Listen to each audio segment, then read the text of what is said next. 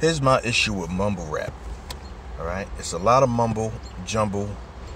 There's nothing cohesive to put it all together. Alright? They depend on sound effects and bird chirps and pigeon stutters in order to make a song. That's not lyricism. Alright? Now, what my suggestion is that mumble rap should have its own category.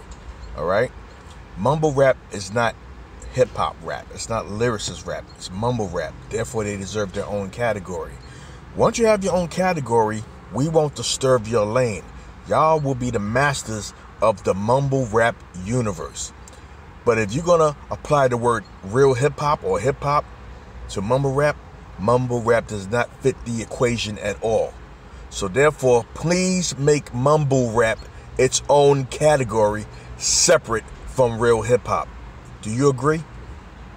Let me know.